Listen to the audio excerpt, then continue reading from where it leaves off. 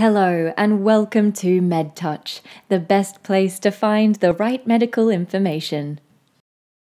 We all know that smoking puts our heart and lungs at risk, but did you know that it affects your bones too? Yep, smoking slows down blood supply to your bones, which impairs your body's ability to absorb important bone-strengthening vitamins and minerals, such as calcium.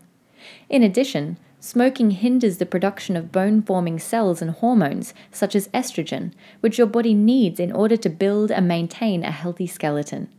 And what's worse, because smoking decreases your bone mass and density, your bones become weak and frail, making them more vulnerable to fracture. And if you happen to require surgery to fix your fracture, your healing time will be double the length of a non-smoker.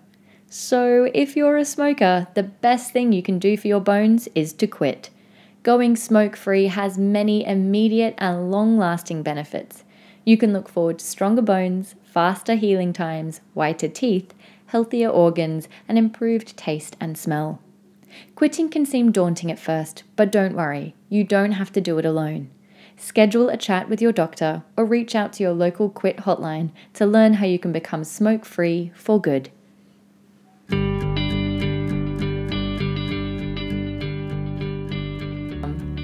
Thank you for watching. Be sure to like this video, subscribe, leave us a comment, and turn on that notification bell so we can stay in touch.